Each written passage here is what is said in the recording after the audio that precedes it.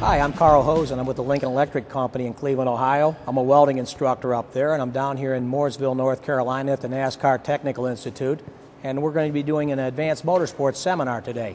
But first we're going to show you a few little things about basic TIG welding. We always start our basic motorsports class with basic materials. Basic materials, just plain 1018 steel. This is about 11 gauge steel. It's about 120 thousandths of an inch thick. We're going to be TIG welding this on DC negative polarity using argon gas, a 3/32, 2% serrated tungsten. I'm going to be running about 120 amps, seeing as I have a 120 thousandths thick material. That's the optimum current for 120 thousandths material, 120 amps. Now, I can run that at a higher current if I move faster. I can run it at a lower current if I move slower. The thing about TIG welding is I control all the parameters. I control amperage with my foot pedal, and I control voltage with arc length. The longer my arc length, the higher my voltage. The shorter my arc length, the lower the voltage. I'll control deposition rate by feeding this ER70S2 filler wire into the puddle, and travel speed is controlled by my ability. The faster I travel, the lower my heat input. The slower I travel, the higher my heat input. I kind of started a small TIG weld here, and I used a 1/16 filler. This material is a little bit under 1/8 of an inch thick, and I actually made sure that the top toe of my weld didn't really go up to that top of that plate. I went about 3/4 of the way up, so my leg size is about 3/4 the thickness of my material.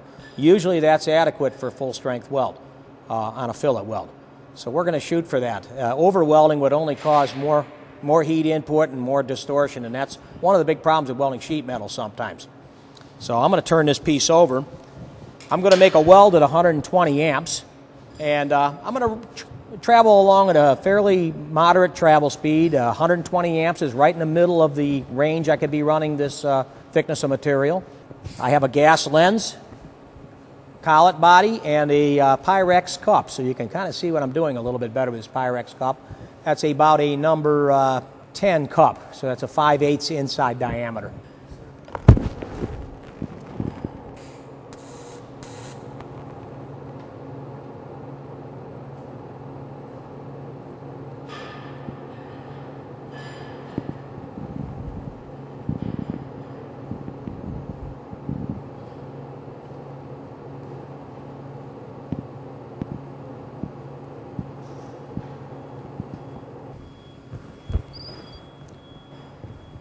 Okay, I stopped there, and you can kind of see my heat mark and get a little idea how much heat input was put into that weld.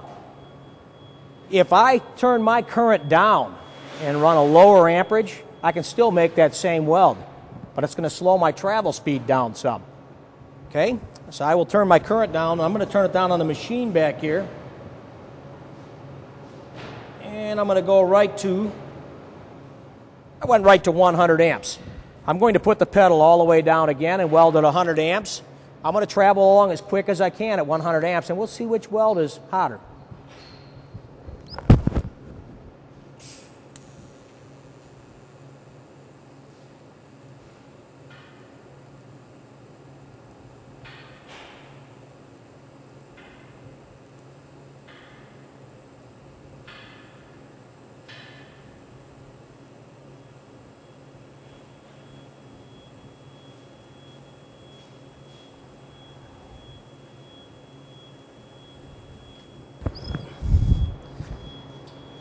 You can see, even though I lowered my current, my heat input actually went up because I slowed my travel speed down.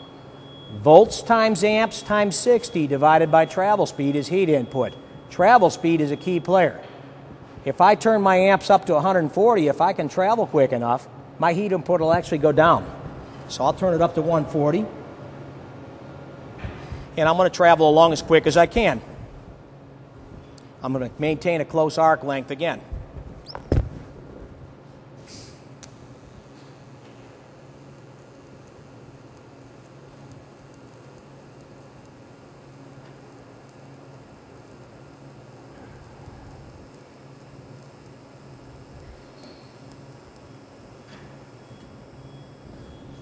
So I kept my arc length close, between a 1/16 and 3/32 from the molten metal.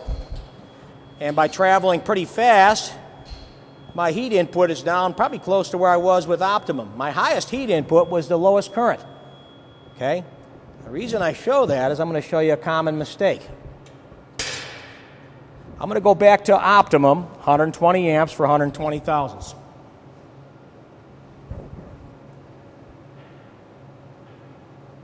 I put it exactly 120, so we're comparing apples with apples.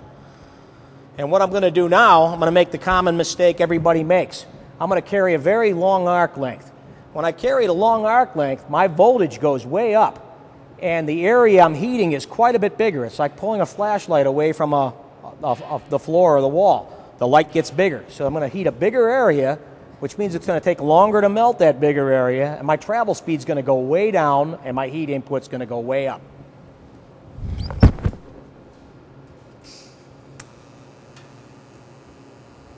I have to really wait a long time.